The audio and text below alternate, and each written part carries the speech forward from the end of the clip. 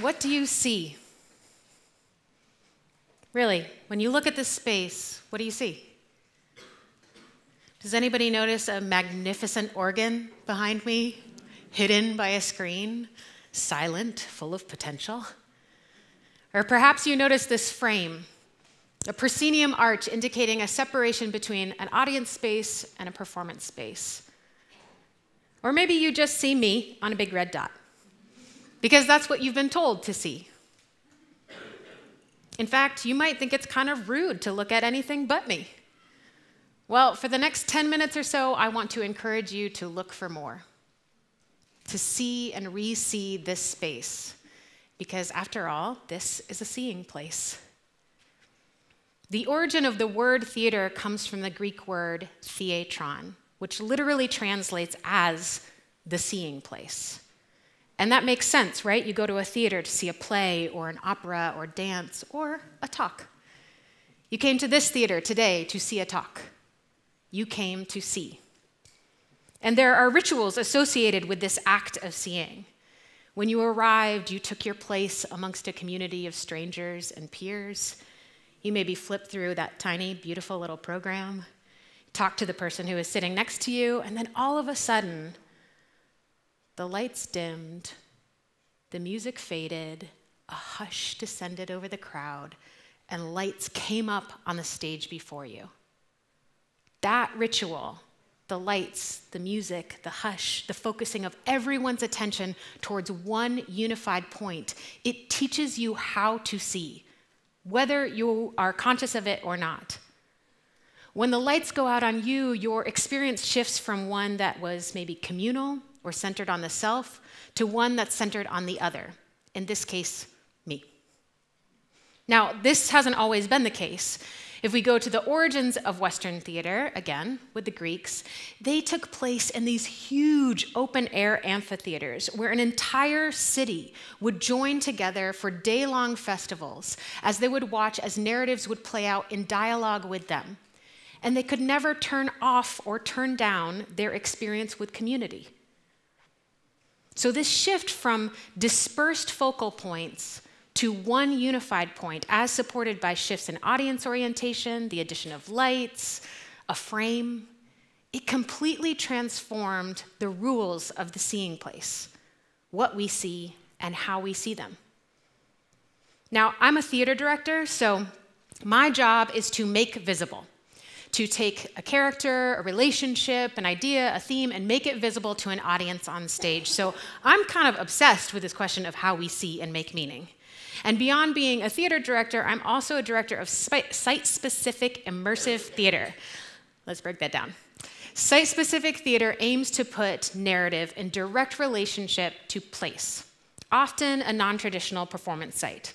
So instead of building an elaborate set design to look like a library, it would mean performing a piece in an actual library, surrounded by the smell of books. And immersive theater is an orientation in which the audience and performers share the same physical space.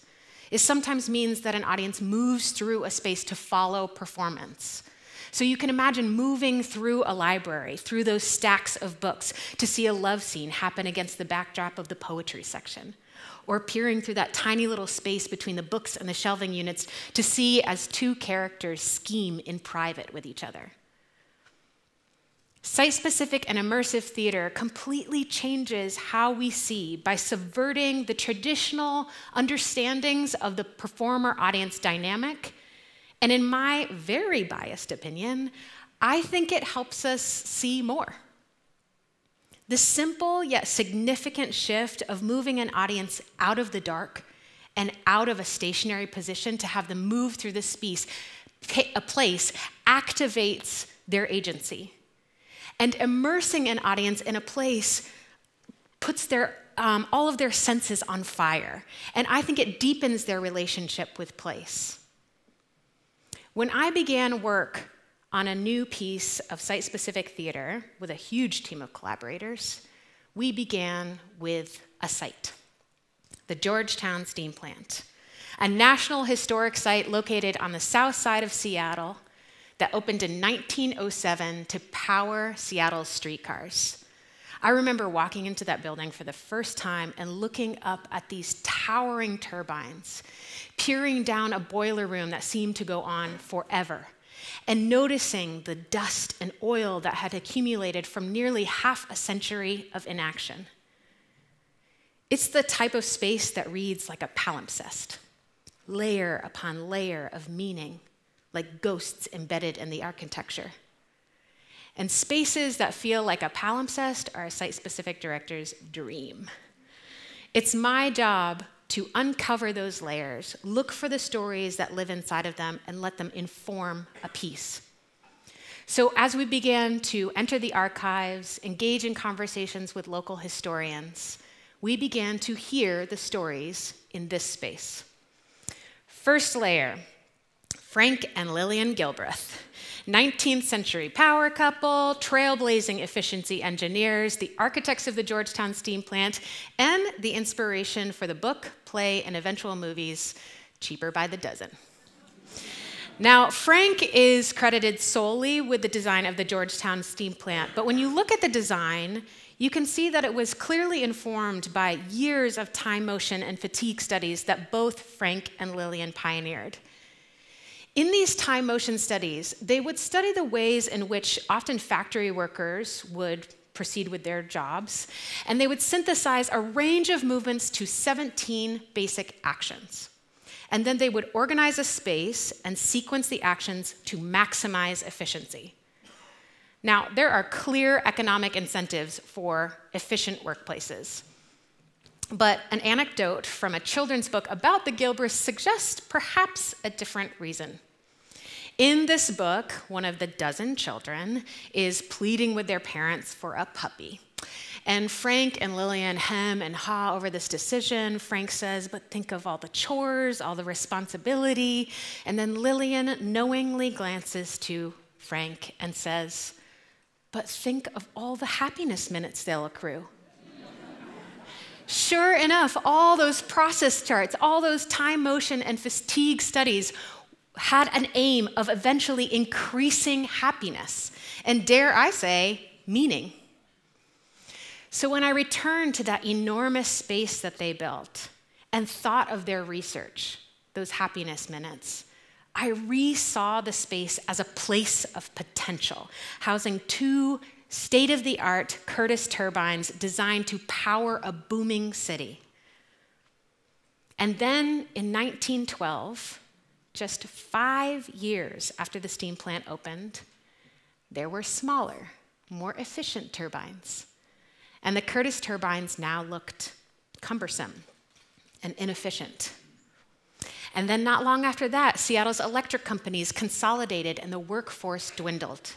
And then not long after that, Seattle voted to straighten the Duwamish River away from the Georgetown steam plant, thus cutting off its source of energy and relegating it from powering the streetcars to all of a sudden only being used for backup power supply during peak hours of energy consumption.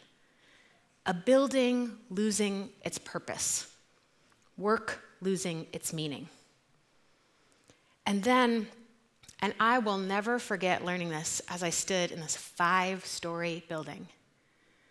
But for the last 20-odd years, just 4 workers had the job of maintaining that enormous space so that if and only if Seattle called with a citywide emergency, they would be ready to power up the plant as backup power.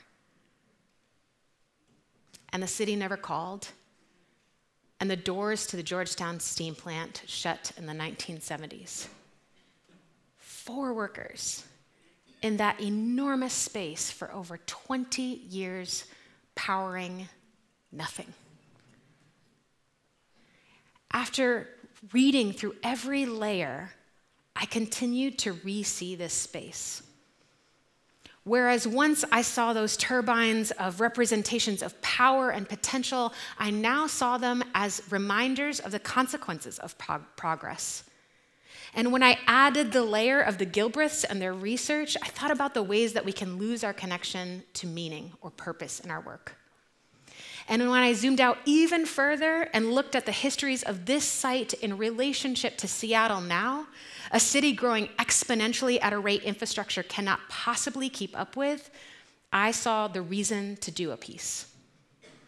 So in 2016, I co-directed We Remain Prepared, a site-specific and immersive piece inspired by and staged throughout the Georgetown steam plant that grappled with the consequences of progress and asked us how we make meaning for ourselves when the systems of meaning-making fail us. The entire process, from research to production, helped me re-see a space I drive past every day on my way to work. And I think it allowed the audience to do the same. Site-specific and immersive theater offers us an invaluable model for how to see more. So when you look again at this space, I invite you to see its many layers as a chapel, as a library, as an auditorium. When you look at McMinnville, I encourage you to see its rapid industrial and agricultural growth. See the stolen land that we stand on. See a town, a state known as McMinnville, Oregon, once submerged in water. See what was, see what is, see what can be. But whatever you do, choose to see more. Thank you.